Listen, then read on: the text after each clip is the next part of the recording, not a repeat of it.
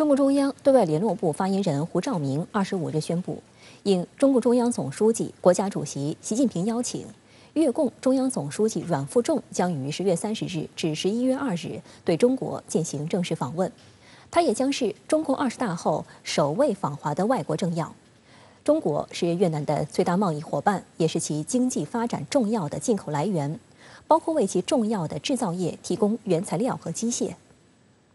外界注意到，这次越共中央总书记阮富仲访华的消息由中共中央对外联络部宣布，相应的，越方的消息由越南共产党中央对外部在同日发布，这显示出双边关系的特殊性。越南是5个社会主义国家之一，也是国民生产总值规模仅次于中国的社会主义国家。这实际上意味着这是以党际交流的一个最高形式来进行。我想从这一次越共总书记他的这个访问行程来看，也会充分展示了越方对推动双边关系合作的这样的一个高度的这样的一个姿态和积极性。我们也知道，越共总书记他已经78岁，他实际上很少进行这种外访的这个行程。那么这样一种安排本身就已经传递了非常明确的信号。那么中越都是对于双边关系的未来是看高一线的。中共20大近日召开，越方多次发来祝贺。据越通社报道，16号，中共20大召开当天，越南共产党中央委员会向中国共产党中央委员会致贺电。越共中央强调，越方怀着同志加兄弟情谊，十分关注中国发展壮大的每一步。越共中央对中国取得的伟大成就表示高度评价和热烈祝贺。贺电还说，越南和中国互为近邻，越南共产党和中国共产党都在领导各自的革新、改革开放和走向社会主义的进程。越南党、国家和人民始终铭记中国党、国家和人民以往的革命斗争和民族解放事业中，以及当今的国家建设事业中给予的巨大而宝贵的帮助。23号，越共总书记阮富仲向习近平同志再次当选中共中央委员会总书记致贺电，并表示希望尽早与习近平同志会面，并就战略问题交换意见，为进一步增进政治互信，为两国关系良好发展的未来提出大方向。当然，外界高度关注那么这一次访问的时间背景。中共刚刚成功举行了20大，确认了以中国式现代化来推进实现中华民族伟大复兴的这样的一个道路选择。中共和越共都是马克思列宁主义的政党，都是实行这种社会主义制度，所以那么就中越两党来彼此交流这种治国理政的这种全面的这个经验，当然也是非常有重大意义的。新华社周二发表特稿，新征程领路人习近平用2万余字的篇幅，详实描述了习近平总书记从黄土地一路走来，把中国带向强盛的历程，化危为机、铁骨柔情的力量，以及让世界更加紧密相连、开拓人类文明新形态的成就。文章在列举过去10年鼎力推进全方位大国外交的系列成就时，特别提到中国同越南携手共建双边命运共同体。据了解，2016年3月，中国与泰国、缅甸、越南、老挝、柬埔寨6国领导人联合发表首次领导人会议三亚宣言等文件，一致同意共建蓝莓国家命运共同体。外交部官网发布的《中国同越南的关系》一文指出，中越两国和两国人民之间的传统友谊源远流长，在长期的革命斗争中，中国政府和人民全力支持越南抗法、抗美斗争，越南视中国为坚强后盾，两国在政治、军事、经济等领域进行了广泛的合作，两国领导人保持频繁互访和接触，双方在各领域的友好交往与互利合作不断加强。2008年，中越两国领导人在北京发表联合声明，确定建立全面战略合作伙伴关系。人民日报近期刊发的习主席的国礼故事11指出，中越两国都是共产党领导的社会主义国家，政治制度相同，发展道路相近，前途相关，命运与共。尤其是中国改革开放给越南发展提供了许多可学可见的经验。1978年，中国实施改革开放，8年之后的1986年，越南实行革新开放。中共20大报告提出，到2035年基本实现社会主义现代化，从2035年到本世纪中叶，把我国建成富强、民主、文明、和谐、美丽的社会主义现代化强国。而越南则计划2030年成为高收入国家，2045年建国100年时成为发达国家。中国驻越南使馆网站文章称，7月6号，中共中央对外联络部部长刘建超同越共中央对外部部长黎怀忠举行两党对外部门部长视频会晤。刘建超表示，中越同为共产党领导的社会主义国家，是具有战略意义的命运共同体。近年来，习近平总书记同阮富仲总书记保持密切沟通，为新时期两党两国关系发展把舵领航。新形势下，中国共产党愿同越南共产党一道，落实好两党总书记达成的重要共识，积极服务两党最高领导人交往议程，深化治国理政理论和经验交流互鉴，加强对口部门交流合作，执行好两党干部培训合作计划，推动中越关系健康稳定向前发展。黎怀忠表示，越方支持并积极参与习近平总书记提出的“一带一路”全球发展等倡议，愿同中方一道落实好两党最高领导人达成的重要共识，加强两党在党建、理论研讨、干部培训等各领域合作，借鉴中国在全面依法治国等方面的经验做法，共同推动两党两国关系不断迈上新台阶。中国是长期保持着作为这个越南最大贸易伙伴的这样的一个记录。那我们从过去这10年，那么中越关系走过的这个道路来看，确实啊，两国现在的在经济领域合作方面表现出了这种持续深化的这个态势，两国之间也确实是高度互补，也展现出了很大的这样的合作潜力。当然了，中越之间它也会存在着一些个问题，但是呢，我相信两国两党都是有这样的这种能力，也有这样的机制来搁置分歧，从而来进一步的来夯实中越之间全面合作的这个基础。越南是“一带一路”沿线重要国家，“一带一路”倡议和越南两廊一圈战略握手，为越南的发展增添了强劲动力。2021年，双边贸易额达到2302亿美元，同比增长19.7%。截至2021年12月底，中方对越直接投资存量159.3亿美元。根据越南计划与投资部数据，今年前9个月，来源于中国大陆的资金对越南投资约15亿美元，占总额的8%。今年3季度，越南国民生产总值录得1376万亿越南盾，同比增长13.67%。越南官方预计，2022年全年经济增速将为8%。越南总理范明政表示，越南有信心，直到明年仍是东南亚增长最快的经济体。过去几年，我们可以看到，那么越南它的表现出了非常强大的这样的一个发展的动能。越南也在进行这个全方位的改革开放，尤其是在一些个制造业的这种特定的领域，它表现出了非常大的这个活力。那么恰恰在这个领域呢，中国的自身的这些个企业，包括中国自身的这个资本，它已经做了相当成功的这个积累，它也有非常强的这个走出去的这个需要。我相信，只要中越能够进一步的增强互信，那么在这一方面的可以贡献更多的非常成功的合作案例。G20峰会将于下个月在印尼巴厘岛举行。峰会期间，印尼将向外界展示雅万高铁建设成果。目前，雅万高铁全线箱梁架设全部完成，标志着该高铁铺轨通道全面开通。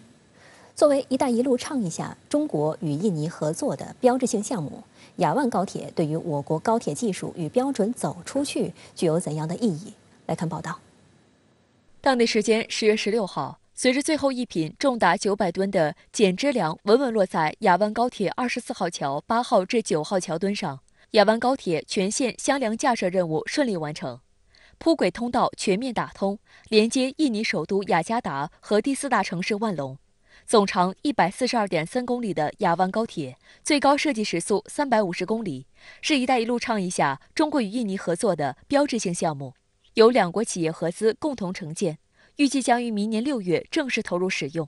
过去从雅加达开车前往万隆需要3个多小时的车程，而在雅万高铁通车后，出行时间将缩短至40分钟。亚湾高铁呢，那么象征着中国我们的高铁的走出去，也象征着中国和印尼两个国家之间的深度的战略合作达到了一个非常高的一个水平。实际上是我们“一带一路”沿线国家一个非常重要的一个项目，象征着中国未来我们的高铁、我们的铁路、我们的基础设施的建设，更多的为周边国家、为发展的国家带来他们的这个发展的这个动力和这种红利。就在亚湾高铁铺轨通道全面打通前夕，当地时间10月13号，印尼总统佐科来到德卡鲁尔车站施工现场，视察高铁建设情况。佐科在视察中表示，项目总进度已达88.8%。他表示，这将是东盟的第一条高速铁路，希望这有助增加东盟国家之间的连通性。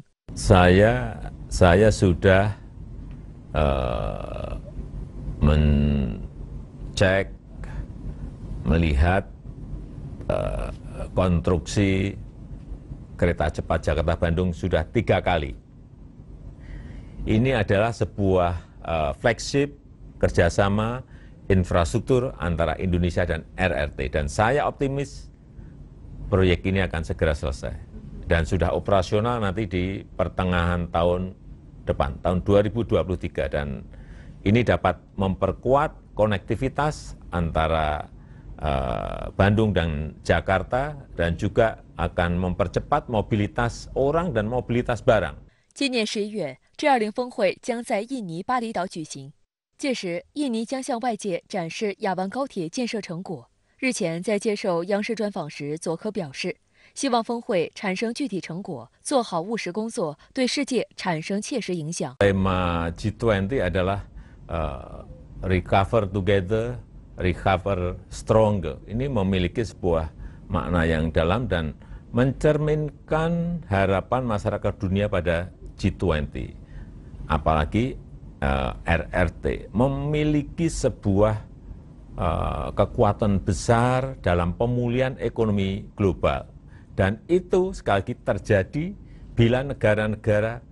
itu bekerja sama, bila dunia itu bekerja sama, bila dunia itu berkolaborasi. Dan saya harap RRT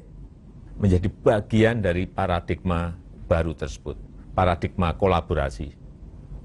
对于习近平是否出席下个月的G20峰会，外界高度关注。在20号举行的党的20大第4场记者招待会上，外交部党委委员、副部长马朝旭表示，中方支持印尼作为20国集团主席国的工作，支持巴厘岛峰会确定的共同复苏、强劲复苏主题。关于中方领导人参会的消息将适时发布。相关话题来连线特约评论员陈斌。陈先生您好。在即将举行的巴厘岛G20峰会期间，印尼将向外界重点展示亚湾高铁建设成果，这里有什么深意呢？巴厘岛举行的G20峰会呢，是在世界格局发生重大变化以后召开的。特别呢是俄乌冲突把世界引向阵营对抗，而不是人类的合作共赢。因此呢，G20峰会提供了一个机会，要20国领导人呢重新思考全球的未来，是分庭对抗还是合作共赢？是脱钩断链还是构建命运共同体？印尼呢向外界展示亚湾高铁建设成果，就是呢要用这个活生生的例子向世界传达合作共赢才是未来之道。亚湾高铁呢是一带一路标志性项目，中国和印尼合作完成，2国企业合资承建，当然呢也是分享利益。这是东南亚地区的第一条高铁，明年6月正式通车以后呢，将为当地带来1.5万个工作岗位，培养大量的技术人才，是众多的行业受益。雅加达到万隆的高铁一线呢，也会出现新的经济增长点，为服务业和服务贸易开辟新的疆域。雅加达和万隆之间的旅行时间呢，由现在的3个多小时缩短到40分钟，这是效率倍增，会显著的提高万隆的纺织业国际竞争力，提高物流的运输效率。沿线呢还有众多的工业园，会吸引更多的外商投资，拉动当地的经济增长。这个例子呢告诉世界，只有建立互信关系，进行深度的合作，才能呢让涉事各方受益。也只有真诚的合作，这个解除猜忌，就能够创造出多赢的结局。当然了，这对中国高铁呢也是一个很好的宣传机会。亚湾高铁呢是中国高铁首次全系统、全要素、全产业链在海外的建设项目，也是“一带一路”的建设项目，是中国和印尼高质量共建“一带一路”的典范，对推动中国高铁走向全球呢具有十分重要的意义。好的，谢谢陈先生在线与我们分享您的观点，谢谢。英国前财政大臣苏纳克当选执政党保守党新党首后，25日，他在白金汉宫接受英国国王查尔斯3世的正式任命，接替特拉斯出任英国首相。但在生活成本高企、经济增长停滞、民怨沸腾、脱欧后遗症层出不穷的情况下，苏纳克面临的棘手问题比特拉斯更多。对于苏纳克当选后的中英关系，中国外交部称，希望同英方在相互尊重、互利共赢的基础上，推动中英关系沿着正确轨道前进。获得英国国王查尔斯3世授权后，苏纳克将开启组建新内阁的进程。苏纳克周二在伦敦首相府门前发表就任英国新首相以后的首次演讲称，英国正在面临深刻的经济危机，他将会用行动团结国家。苏纳克表示，英国前首相特拉斯想要促进增长的想法并没有错，但也犯了一些错误。And I have been elected as leader of my party and your Prime Minister, in part, to fix them. And that work begins immediately. I will place economic stability and confidence at the heart of this government's agenda. 根据规定，英国的首相由执政党党首出任，其任期与议会一致。这意味着，不出意外的话，苏纳克可以担任英国首相至2024年12月。苏纳克现年42岁，是英国历史上首位亚裔首相，也是100多年来最年轻的英国首相。他毕业于牛津大学，2015年当选议会下院议员，2020年起出任财政大臣。今年7月初，他辞去这一职务，随后参加保守党党首选举，但在9月的党内选举中败给特拉斯。因此，英国媒体也称苏纳克是9月的输家，10月的赢家。虽然苏纳克这次接任首相的过程非常轻松，但未来的挑战艰巨，包括提振经济、重建政府信誉以及弥合保守党内部分歧等。经济问题将成为苏纳克面临的第一个难关。路透社称，下一任首相将接手一个注定衰退的经济。英国金融时报称，苏纳克现在面临着令人生畏的待办事项清单，包括公共财政危机、高通胀、公共服务不堪重负、劳资关系不安定、能源账单飙升，以及英国在新的一年发生停电的可能性。据报道，苏纳克打算挽留特拉斯内阁的财政大臣杰里米·亨特。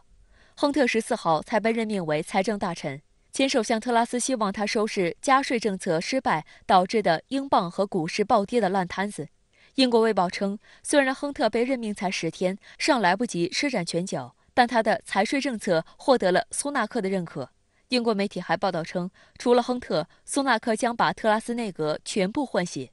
实际上，苏纳克此举是为了应对保守党低迷的支持率。今年以来，由于经济严峻，在野的工党一度领先保守党超过30%，出现了自上世纪90年代以来的最大差距。美国有线电视新闻网称，保守党像是一头从一个危机冲到另一个危机的无法驯服的野兽，给人的印象是他已经到了衰落的绝路。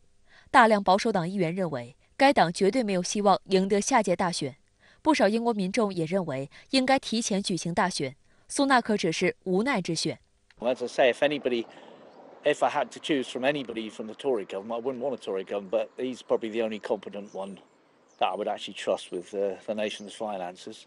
Certainly, Liz Truss did a cracking job in 44 days, bankrupting the country. So really, yeah. So we are where we are, and I'd prefer to have a general election, but Rishi Sunak could do a better job than most, I think. 新首相能否带领英国经济走出困境？英国人大多数持观望态度。彭博社称，在没有大选的授权任命、保守党内部暗流汹涌、任何失误都会招致市场惩罚的处境中，保守党新领导要完成政治任务并不容易。首先是一个通胀问题，其次是这个能源的问题。当前这种能源价格的飙升已经极大地促伤了英国中小企业，包括民众的这种经济活动的积极性。同时呢，就是说是英国可能会迎来这种中小企业这种破产潮，给它的经济长期的发展带来一定的这个影响。从这个政治方面看呢，那么保守党内部的这个争斗非常的剧烈，政治碎片化的问题严峻，以及工党在外围以及这个下次大选当中对于保守党执政地位的挑战，都是苏纳克急需解决的这些问题。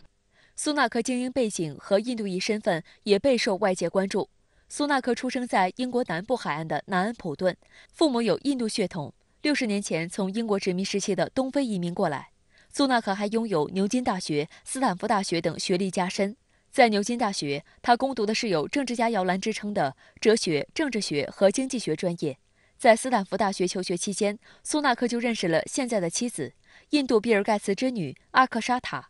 根据《星期日泰晤士报》富豪榜2022年，苏纳克夫妇在英国1000位最富有的人中排名第222位。根据年度榜单，两人共有7.3亿英镑的财富，约合人民币60亿元，大约是英国国王查尔斯3世和王后卡米拉财富的2倍。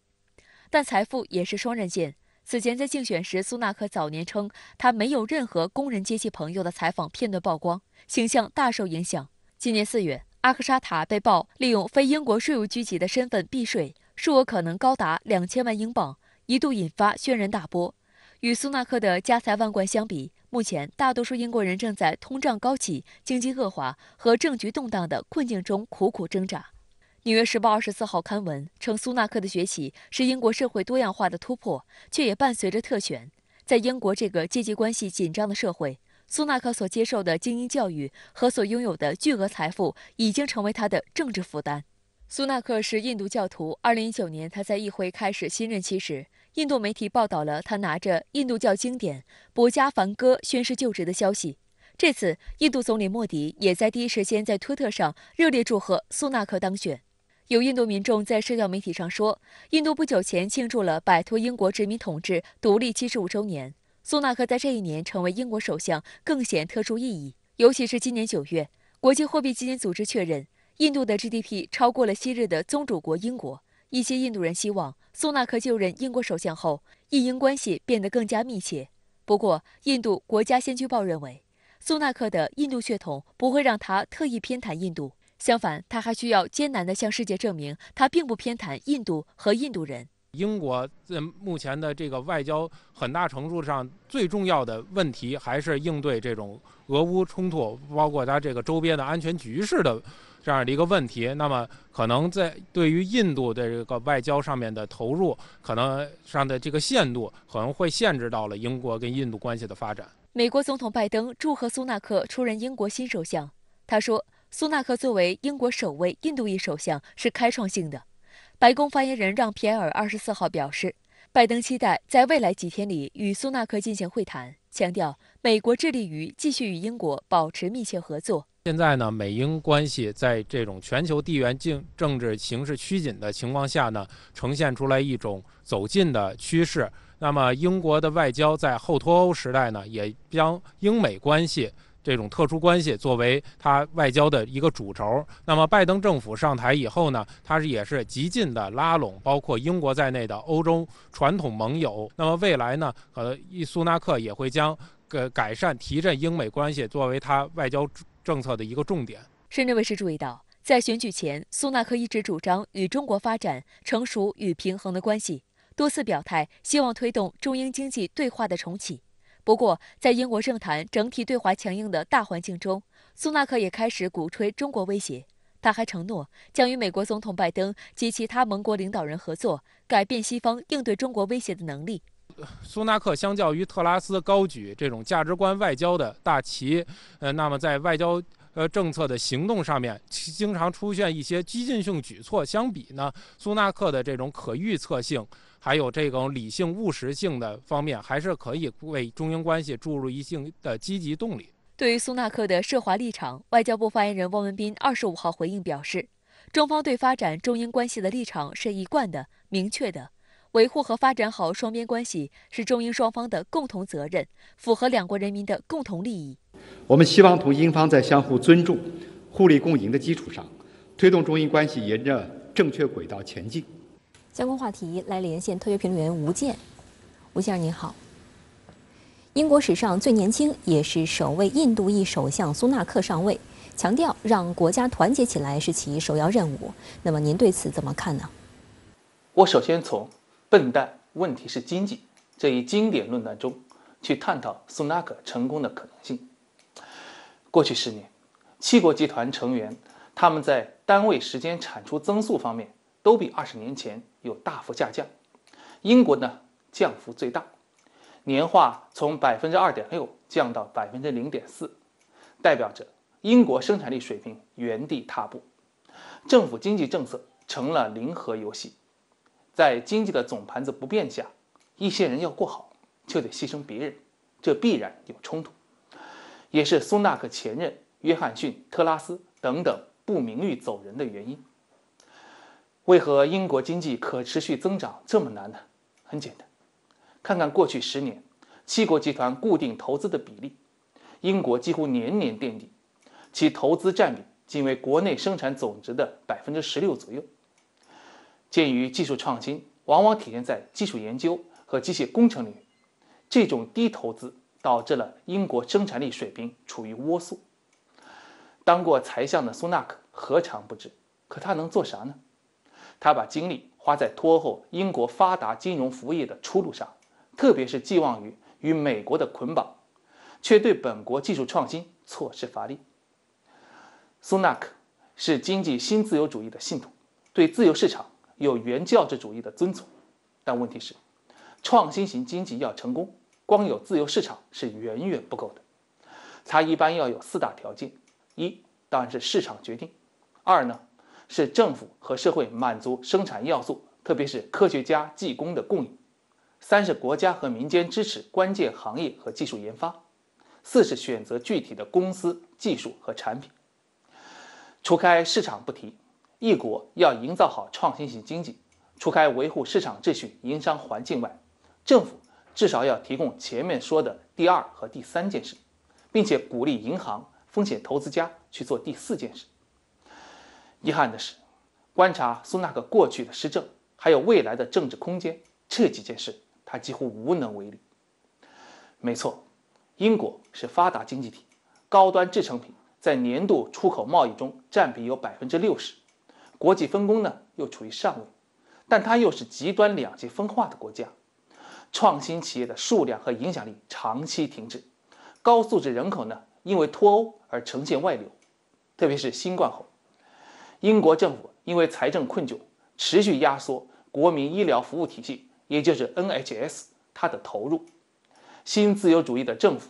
顽固地坚持全面私有化进程，拒绝为社会最底层提供有效帮助，导致最富裕的1%人群继续获得暴利。苏纳克说让国家团结起来，我想有一个指标或许能评判他的承诺能兑现多少，那就是过去10年英国房租平均上涨25%，可工资的涨幅呢才3%，这一剪刀差催生了欧洲最大的流浪汉危机，居无定所的英国人增长了134%，全球金融之都伦敦有2%的市民流离失所。我想看首相苏纳克究竟有多大本事把这条悲哀曲线压下去，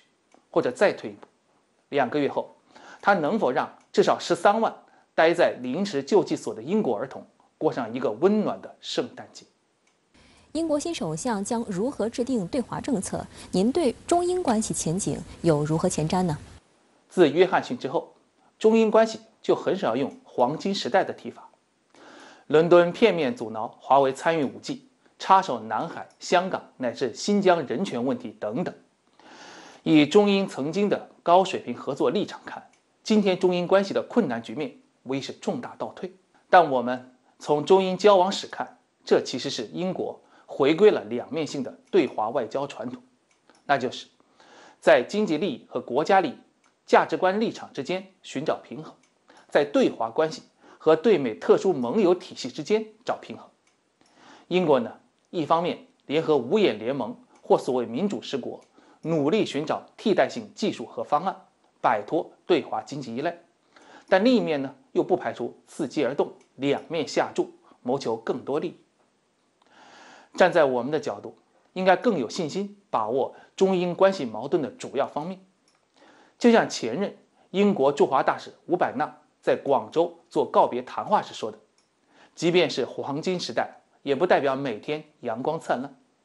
中英毕竟是中国最悠久的中欧双边关系之一，这终究是牢固且有韧性的双边关系。尤其考虑到中英年贸易额突破1000亿英镑，18万中国留学生在英国，政府间交流仍然密切，这都是我们足以自信能把握局面的底气。前英国外交大臣米利班德说过，西方世界，特别是七国集团，既同中国竞争，也同中国合作，这不叫妥协让步，而是做符合自身利益的事。况且相比中国人，倒是七国集团内部因缺乏合作而失去更多。这是因为中国人有纪律、有组织，在思维方面有战略性，更懂得既团结又斗争的生活价值。我的判断，脱后的英国要想实现其全球化不列颠的夙愿，就无法回避对华合作，而有战略定力并有足够资源的中国，一定会在这种关系中掌握主动权。主持人，好的，谢谢吴先生在线与我们分享您的观点，谢谢。深圳卫视直播港澳台推出特别策划《这10年世界观》，跟随外国大咖的视野，一同温国之心。今天继续对话中国改革友谊奖章获得者、美国库恩基金会主席罗伯特·库恩。长期关注中国共产党全国代表大会的库恩表示，日前胜利闭幕的中共20大不仅为中国未来的发展提供明晰的路线图，还让世界看到了中国深化改革开放的决心。长期研究中国发展并发表多篇论述的美国知名中国问题专家库恩十分关注中共20大。他认为这是中国共产党乃至中国今年最重要的政治议程。库恩注意到，开放一词始终贯穿中共20大会期。开幕会上发表的20大报告更是提及开放14次。It's directly in China's interest because as other countries develop and build their economy, they'll do more business with China. And in addition to that, it has a responsibility to be engaged in the world because of China's position today. In fact, been enhanced recently, last year or two, by President Xi putting forth 2 new initiatives: the Global Development Initiative, which actually builds on the ongoing Belt and Road Initiative with specific programs, poverty alleviation and healthcare, setting up developmental economic zones to help other countries. 库恩表示，当今世界面临100年未有之大变局，中美作为最大发展中国家和发达国家，对维护世界和平稳定、促进经济繁荣与发展肩负责任。遗憾的是，在延迟近1年后，美国政府近日发布了拜登就任总统以来的首份国安战略，对华基调总体上继承前任特朗普政府的判断，更为肯定地将中国确立为所谓头号竞争对手。不过，在库恩看来，中美仍有一定合作空间，可以尝试从较小范围开启合作，重铸互信，为未来两国恢复经贸合作做出有益铺垫。Find small areas of cooperation. So areas of cooperation that can be looked at, certainly climate change is one, fighting international piracy, drug trafficking, organized crime, human trafficking, sexual abuse. I mean, there are areas. I'd put healthcare in that, and fighting pandemics. Healthcare professionals in the U.S. and China do work together very well. 库恩认为，台湾问题是中美关系最核心、最敏感的问题。深圳卫视注意到，51年前的今天，联合国大会通过第2758号决议，确认了中华人民共和国政府是在国际上代表包括台湾在内的全中国的唯一合法政府。但近段时间以来，美国的一些势力却散布联大第2758号决议未解决台湾地位的谬论，企图助台拓展所谓的国际空间。库恩在专访中分享了他对中共20大报告涉台表述的观察。Do you think the statement on Taiwan in the work report is affected by U.S. House Speaker Nancy Pelosi's trip to Taipei, which actually ramps tensions up across Taiwan Strait? I would think it's a mistake to say that China is so uncertain about its position on Taiwan that one event would change its view. I mean, the overarching view is really hasn't changed. I'd say President Xi made it clearer than perhaps before that resolving the Taiwan question is or should be a matter for the Chinese and resolved by the Chinese alone. And that's consistent with everything he has said. Two declarations that he made stand out, saying that Taiwan reunification needs to be part of that. National rejuvenation. He also said the use of force will never be renounced to stop Taiwan independence. So, those were the kind of the international highlights. I think it's important to note unification with Taiwan is essential for national rejuvenation. 党的20大虽然已经胜利闭幕，但连日来国际社会还在热烈讨论20大对中国未来发展乃至全球局势的影响。海外媒体认为，这次大会制定中国未来5年乃至更长时期的发展方略，是外界观察研究中国的一个非常重要的窗口。中国20大报告中的众多重要表述引发国际社会热烈反响。党的20大为中国未来发展指明了前进方向，为中国同世界各国友好合作注入了强劲动力。我们将同各国人民一道，弘扬和平、发展、公平、正义、民主、自由的全人类共同价值，维护世界和平，促进世界发展，推动构建人类命运共同体，携手创造世界的美好未来。中国20大报告表达了对坚定奉行互利共赢的开放战略，不断以中国新发展为世界提供新机遇的信心，国际社会予以高度评价。China is giving the whole world an alternative, and they're saying that trade should be based on win-win, not win and defeat. We've seen in the Belt and Road, here is a vast program of infrastructure development that has never been tried before in the world, to consciously hook the rail lines, the ocean lines, the communication between countries. Il comunista lancia un messaggio forte alla diplomazia e ai popoli di tutto il mondo di in qualche modo concentrarsi sulla pace, sulla cooperazione internazionale, cioè su quei valori che possono aiutare il mondo a progredire appunto in una direzione di progresso et di pace. Donc moi je regarde avec attention les initiatives prises par la Chine et qui je crois sont discutées à nouveau au 20e congrès du PCC. Pour une initiative globale pour le développement, une initiative globale pour la sécurité. Je crois que les Européens, les Français et les Européens devraient être attentifs